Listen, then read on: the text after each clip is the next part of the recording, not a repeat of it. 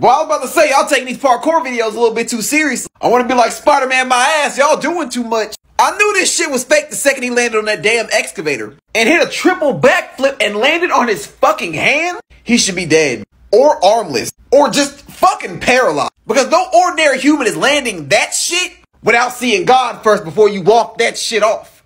Your ass landed into a scorpion and did not fold. And this motherfucker jumped at least 5 stories and did not die. That shit is an achievement of its own. Because when I first saw this shit, I was like, this is the best marketing for Spider-Man 2 ever. But seeing this shit play out in real time, it chilled me to the fucking bone. Because even if you didn't die, your back would be severely fucked up. You fell 2 stories and landed on your fucking hands. And them bitches did not break and or buckle. Sir, you may be God's favorite.